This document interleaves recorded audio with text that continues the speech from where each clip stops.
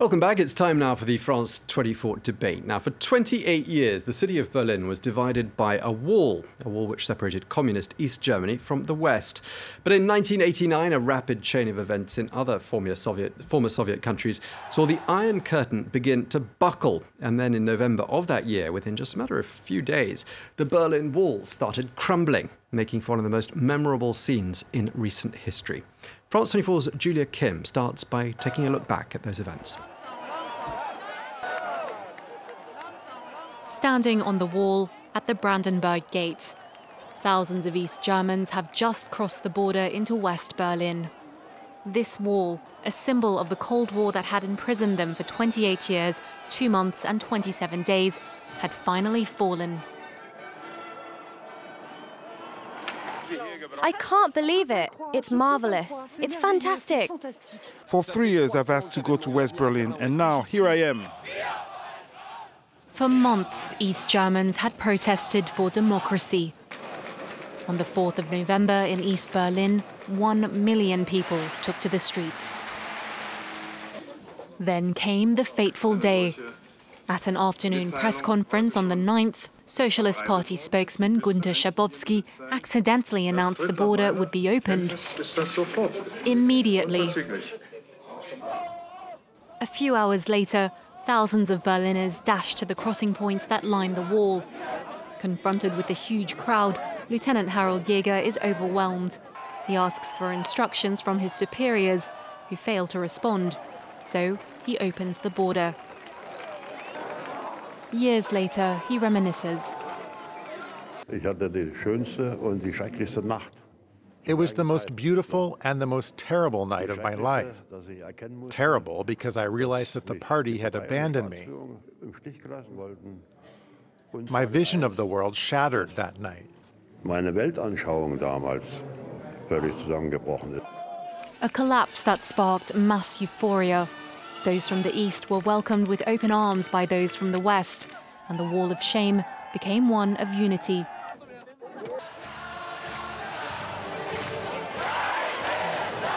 It was chaos, but not one drop of blood was shed. At first reluctant, authorities too joined the protesters, and Chancellor Kohl cut short his trip to Poland to return home. It was one of the greatest days of my life. It had always been my goal to pursue a unified Germany. His goal was rapidly accomplished. 11 months later, Germany was reunified, and Berlin became a symbol of freedom.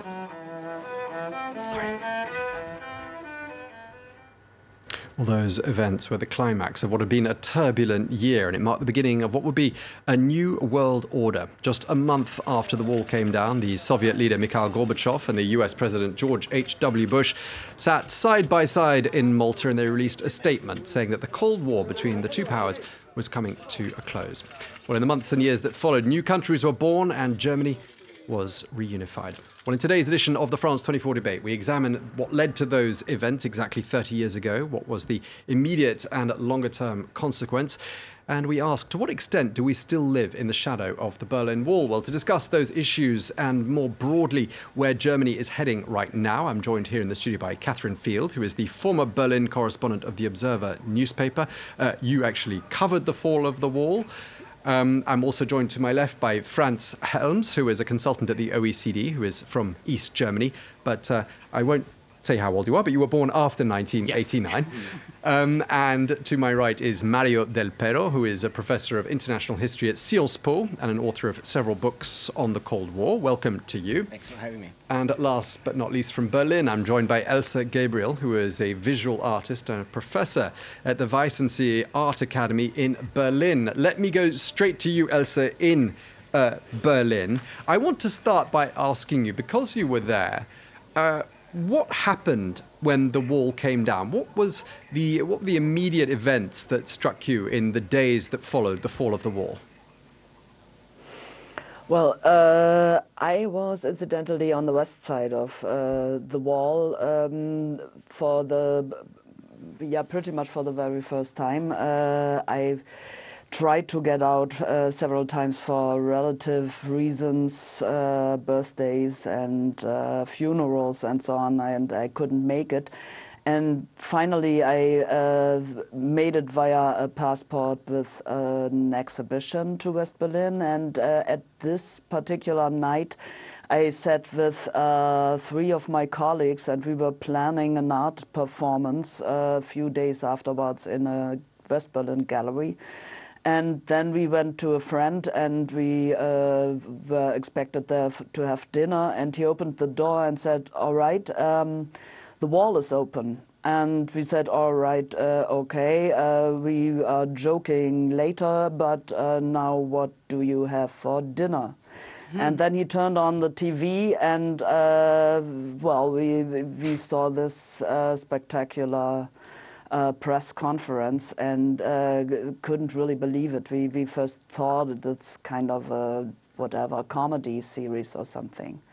And later on, I went with a friend of mine, one of the performance group actors, to the Checkpoint Charlie, actually, because we were in the Sossener Straße, so we could make it on foot. And we dropped by in a pub there at the Friedrichstraße on the west side, and this was the most magic moment because it was completely silent.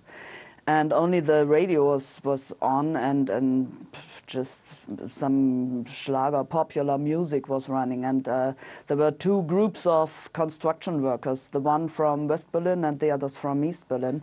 They just strictly came from the shift, and they all had beers and said nothing. So it was completely silent, and no one could really believe what is going on. And it was quite before all this Wahnsinn circus at the Checkpoint Charlie and Brandenburger Gate. Yeah, just looking at those pictures brings it all back. We've been looking at the images of the wall sort of coming down as you were speaking. Let me turn to you, Catherine, because, of course, you were a journalist based in Berlin. You covered those events. You were there in '89. Yeah. I mean, clearly there was a huge sense of excitement and presumably as well a huge sense of surprise.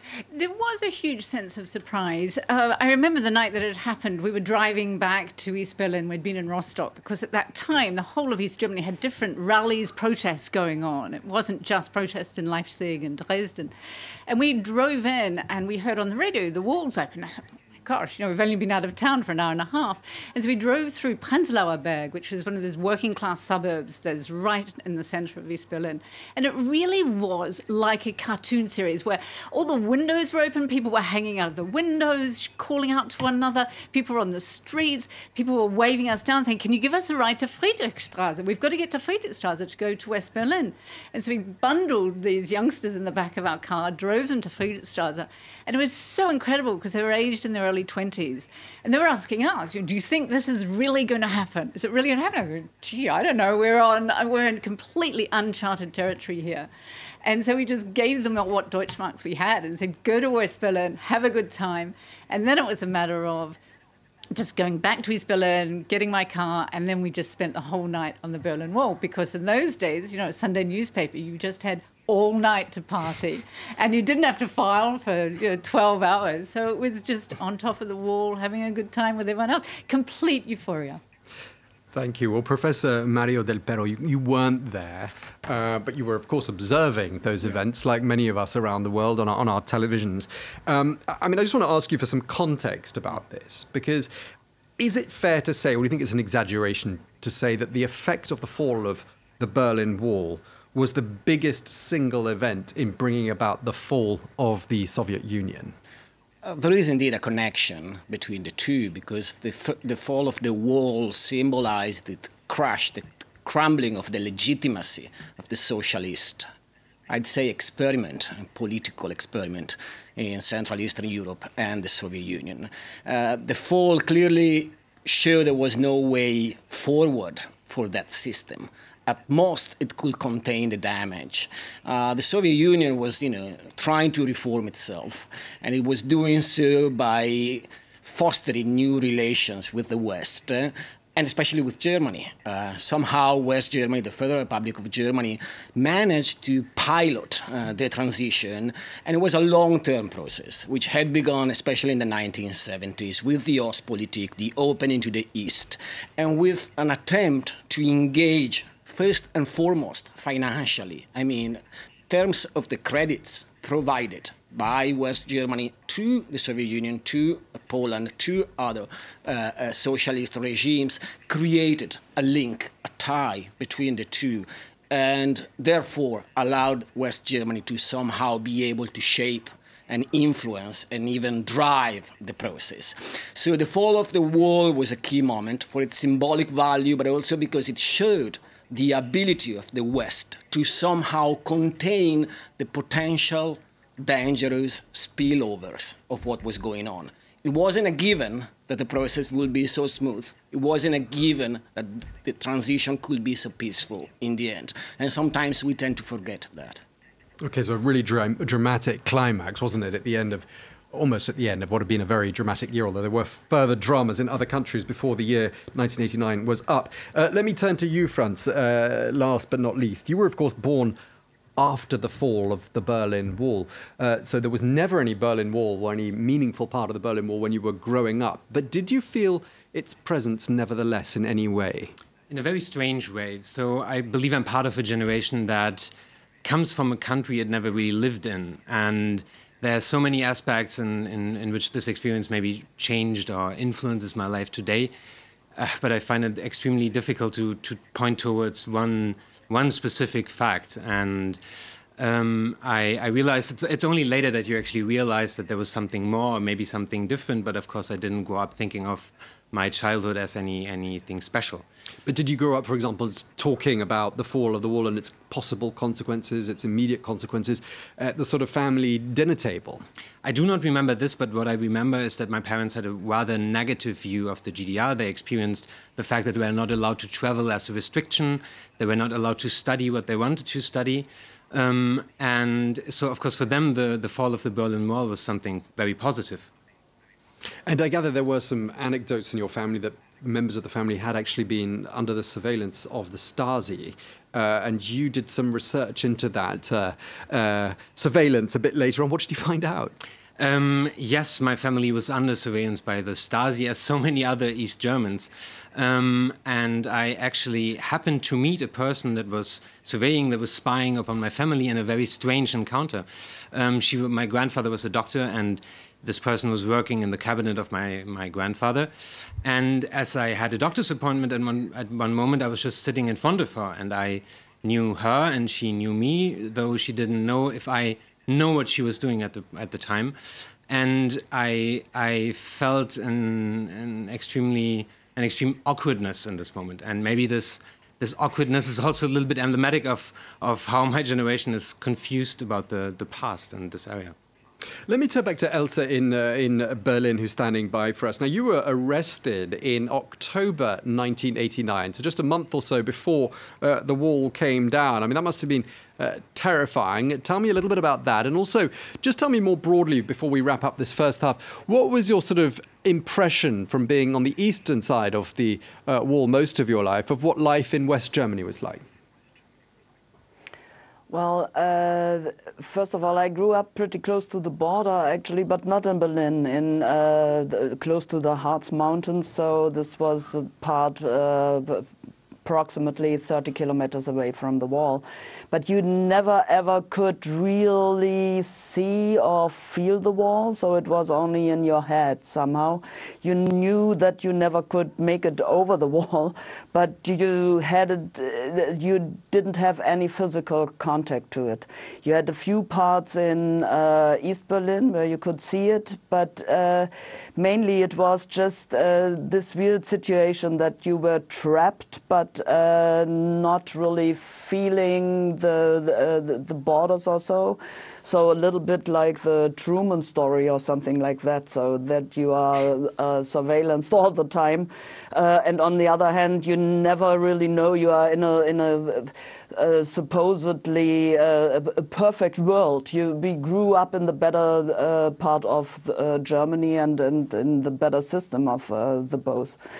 And I studied art. I could study art beside the fact that I am from a church household. My father was a preacher in Halberstadt. And well, I told my mother already when I turned 12 that I'm going to leave the GDR because I won't live my whole life until I'm 65 to leave it when I'm a pensioner. So, well, it took a while, and I got married finally to a man from West Berlin in the end of September, on the 25th of September 1989. And a few days afterwards, 10 days, 12 days, 14 days afterwards, we went to the demonstrations first at the Alexanderplatz on the 7th of October, at the birthday of the Republic, and then on the 8th again. And it was very, very interesting to be there, and how it turned out. Well, first it was very, very small, and then it grew up, and it was very friendly, and people were not used to do demonstrations in the East, not uncontrolled demonstrations, and the policemen weren't really used to it, how it works, demonstrators, and what's going on. So everyone was insecure about the situation. Okay. All right, sorry to cut you short. We're out of time. We'll come back to you in the second half and pick up on the story about the time you were arrested in part 2. You've had the last word in the first half. Thank you very much indeed. Stay tuned.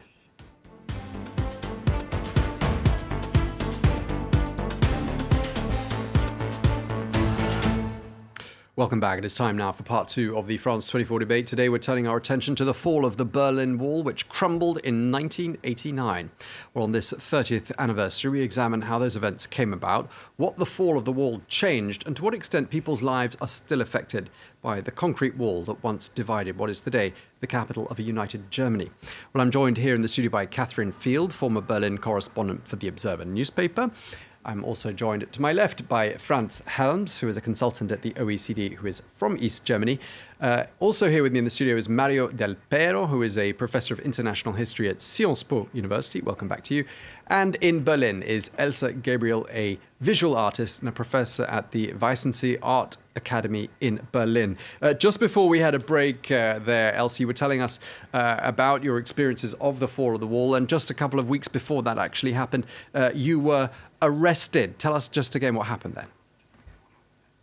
Yeah, well, this was, we got arrested by accident, actually, because it was such a weird situation that no one really knew what was going on, and all of a sudden people got sucked in, and well, it was this one night where it came to this critical point where you really didn't really know what is going to happen next. So whether it's going the brutal way or the soft way. So I had to stand still with many others, hundreds of others, 10 hours in front of a wall, so just not moving. Whoever moved got beaten. And well, you have a lot of time from midnight till 10 in the morning to think over your whole life and what brought you there. So finally we got we were set free, but we didn't know that at this particular point. And I was already on my way out of the GDR, so I was really kind of pissed. Sorry. Catherine, you were a journalist in Berlin at that very moment. I mean, the year 1989 must have been a fantastic year to have been a journalist. So many extraordinary events. I mean, did all of that take you hugely by surprise? I mean, when you went from being followed to not being followed, presumably overnight, because you were under surveillance too. Yeah, we did. Looking back on it, it was pretty obvious what was going to happen, but at the time you didn't know, because let's not forget, everything was so uncertain, because we had glasnost, perestroika, we had Gorbachev coming in and saying, this is all going to change, now it's all going to change, and Erich Honecker, then leader in East Germany, had said, well, we've got nothing to change, we've got the perfect society here, we've got socialist rules, nothing to change. And of course we had that very important speech of Mikhail Gorbachev to the UN at the end of 1988, where he said, everyone has the right to be free. And at that stage, no one really knew what was going on. But when you say it must have been exciting, well, let's not forget that also there was unrest in Poland. There were demonstrations in Poland. There'd been crackdowns in Poland. We also had that same year Tiananmen. So no one was really thinking at that stage, this is all going to turn out well. And I was there the evening that your guest in Berlin got arrested. And it was really, really very dangerous because a lot of people were out on the street. Mikhail Gorbachev was in town for the anniversary of the founding of the GDR. And people went on the streets and they were calling out, Gorby, help us, Gorby, help us. And no one had ever had this before. And quite rightly, the police didn't know what to do. They couldn't crack down because Mikhail Gorbachev was in town. And you can't have the Soviet leader with Erich Honecker driving through and seeing policemen, secret police, who are whacking people over the head. So the demonstrators had a couple of hours to make it known to Erich Honecker that really their patience was running out. So you're quite right, it was an incredible moment. But there was really, right up until, actually beyond the fall of the Berlin Wall, or the opening of the Berlin Wall, there was no real certainty that it wasn't going to turn dangerous. And Professor, I mean, we were talking there, I mean, we were just hearing about how, you know, Mikhail Gorbachev had sort of showed a slightly softer approach than some of his predecessors, Glasnost, Perestroika, and so on. And, you know, it's puzzling to some people why there in East Germany it wasn't a sort of Tiananmen Square style scenario, which of course was in the same year, 1989. Why was it, do you think, that force wasn't used, or, you know, why didn't the authorities open fire on people as that protest movement got underway? Now, force had been used even in the weeks before the fall of the wall. At that point, there were two dimensions leading the events in a certain direction. The first one was that the Soviet Union was not willing anymore to support the regime, and it was not even interested anymore in preserving a control of Central Eastern Europe. We always look at Gorbachev's social and economic reform, but Gorbachev had a geopolitical vision in which there was no space for a security control of Central Eastern Europe.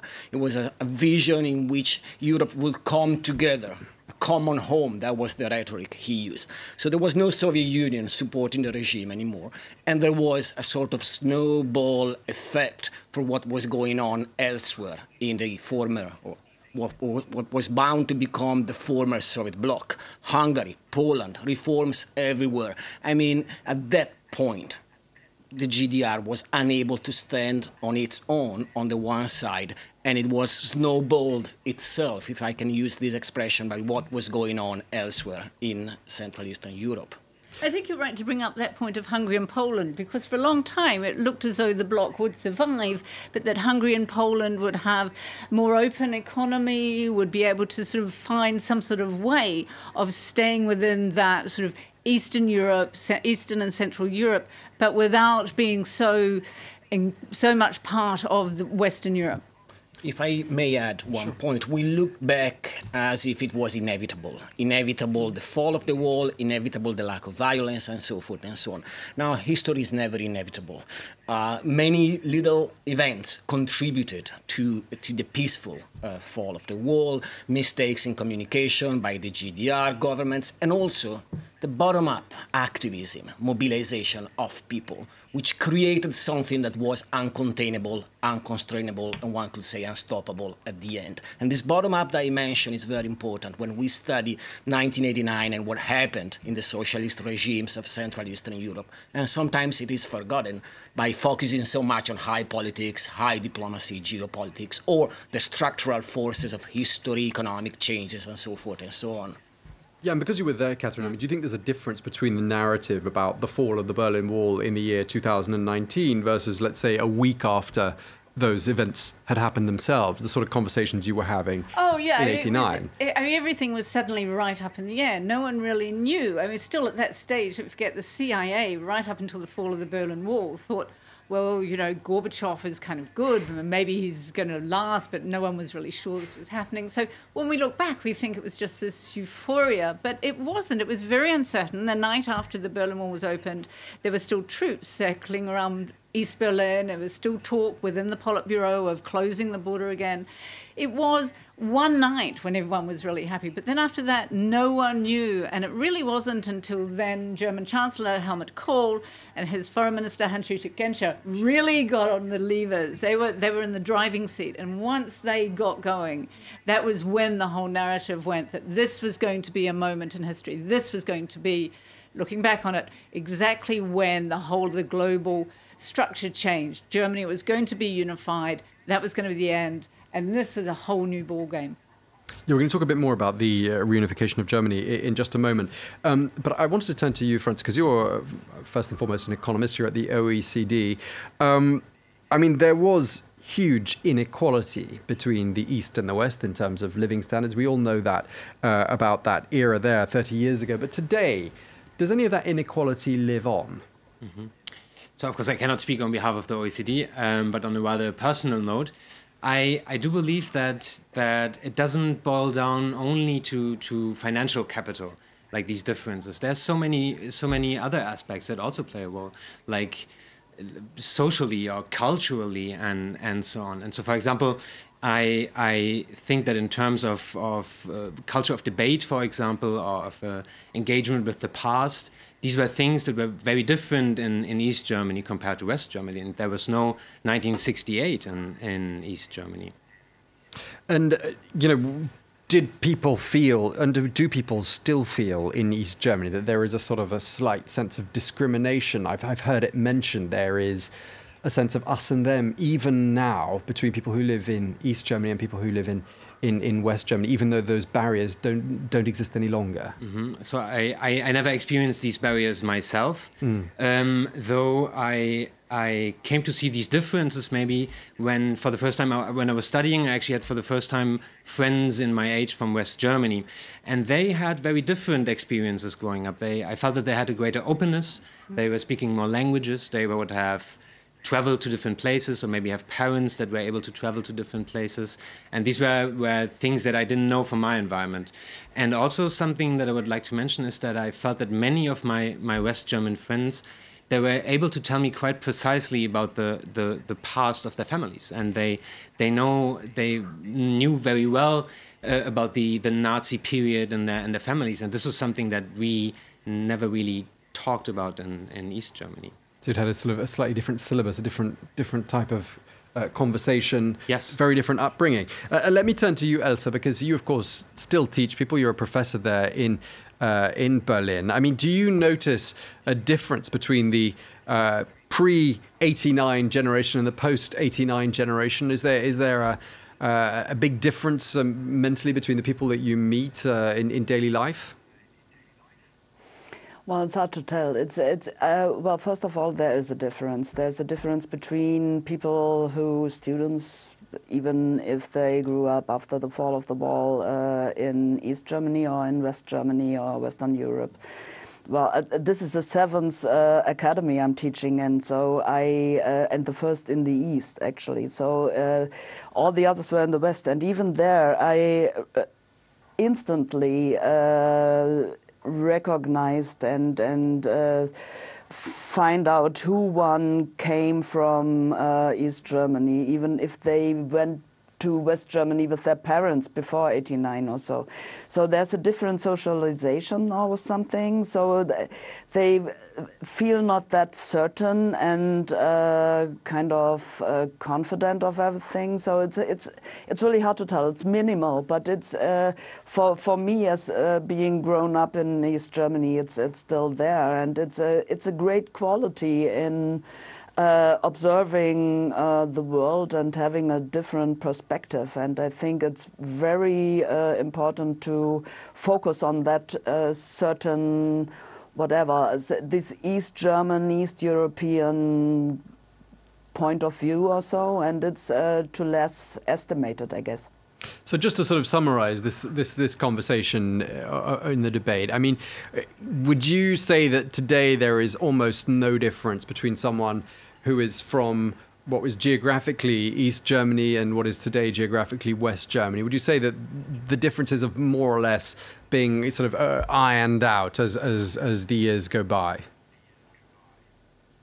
Me? As a talking, no, there is a big difference. There is a huge difference. Even actually, today? And it's hard to, yeah, either today, and it's so hard to communicate because it's about communication and both sides are speaking German. And that makes the problem even bigger because both sides are kind of, they expect to understand each other, but they won't. And this is still going on, of course. And Catherine, let me turn to you. When you were in Germany, in Berlin, pre-89, I mean, what was the perception of what life was like on the other side of the wall amongst the people you spoke to? Did they think it was all sort of, the pavements were paved with gold? What was the sort of the biggest misconceptions you came up against? You have to remember that wherever you were in East Germany, apart from the area around Dresden, you could watch West German TV. All West German TV was pumped into East Germany. So people knew what was going on. And so they knew what they were missing out on.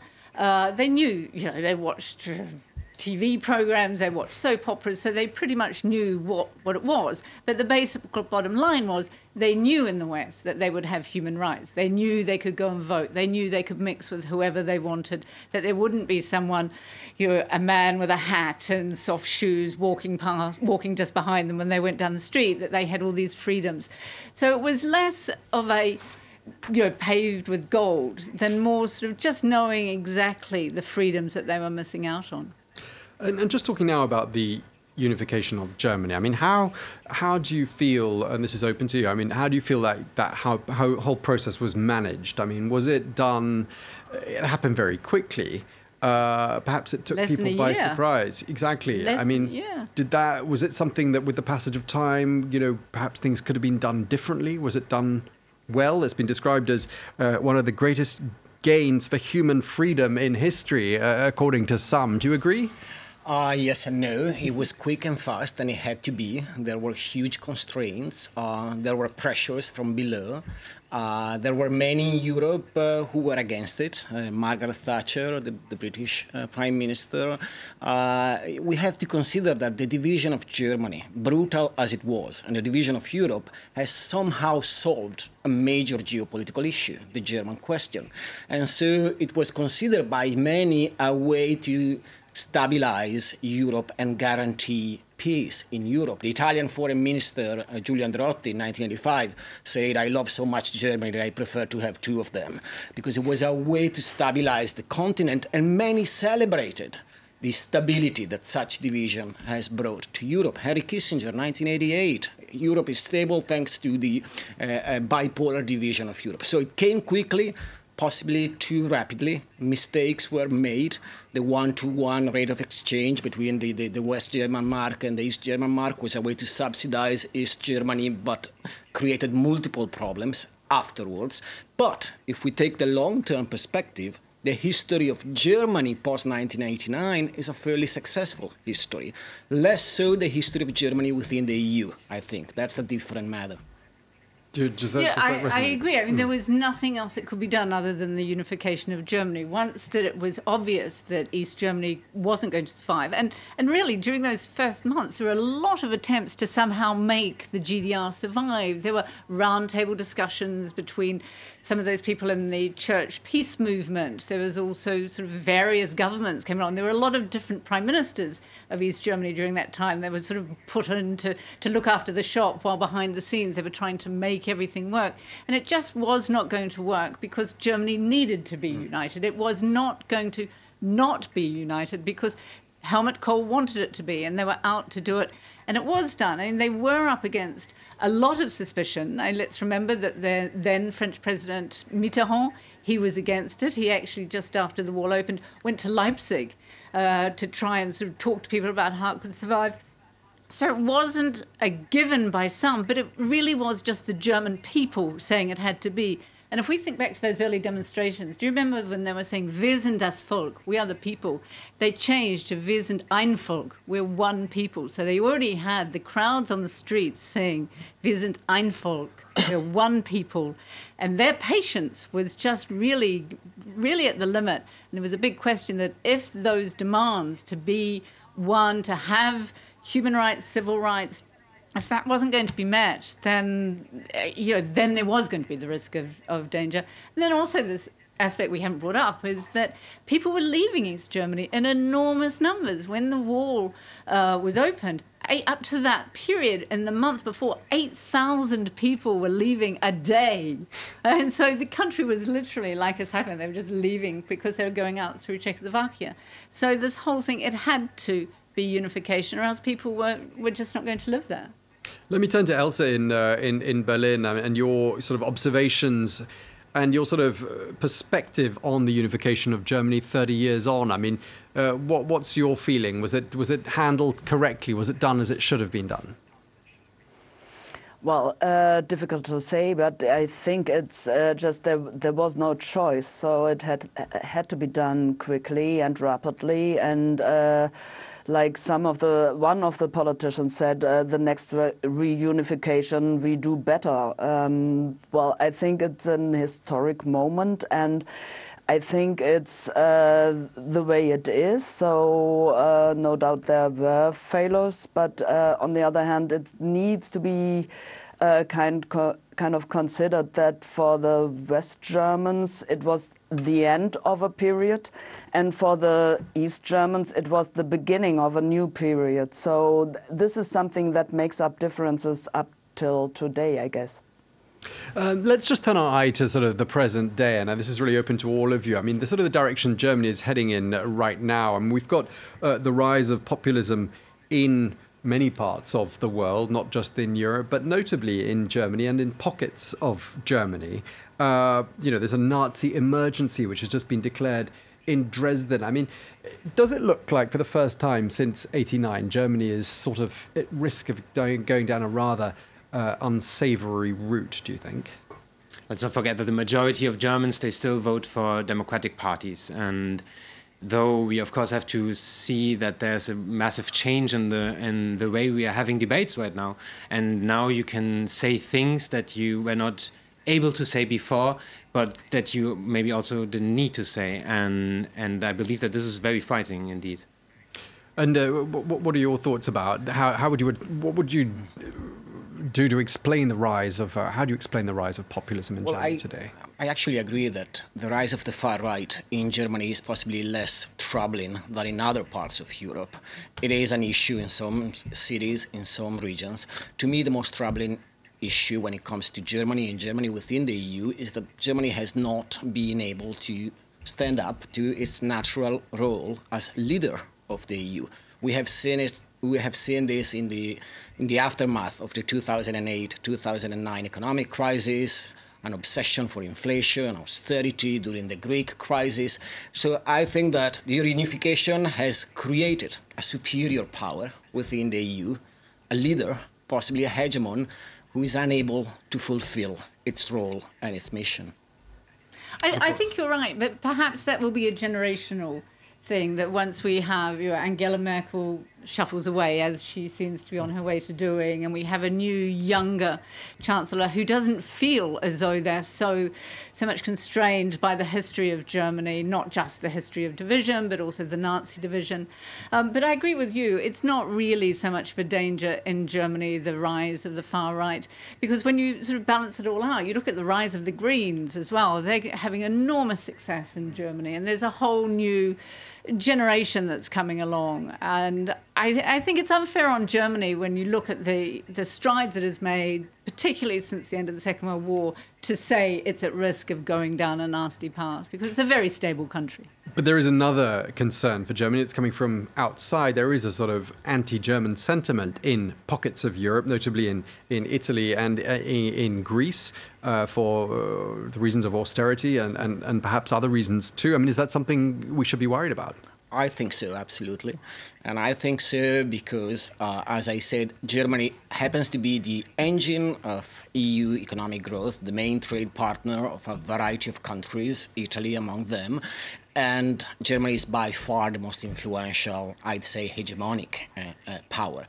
if this kind of anti-German sentiment takes hold and consolidates, and that is happening, well, even the European project will be at risk. There is no future for the EU without German involvement, German leadership, and a broad consensus on German leadership. We're coming to the end of this debate, and I just want to wrap up by looking at a theme that we've been talking about a bit in the news here, this theme of sort of nostalgia for those days of the Berlin Wall. We've been looking at a report on France 24 the last 24 hours about old things that were used in East Germany, cars, design, furniture and things that have now come back into fashion. And of course, we've all seen the film Goodbye Lenin. Let me go to you, Elsa. I mean, you lived in East Germany at a time when the wall was up. Is there anything you're nostalgic about whatsoever for that era? No. Simply to say no. Well, I actually collected a lot of old things, and I still have them storaged because I did a lot of performances, media performances for photo and for video with my family, my 2 kids and my partner. So therefore, we kind of reenacted some of the East German situations, and well, that's enough, I guess.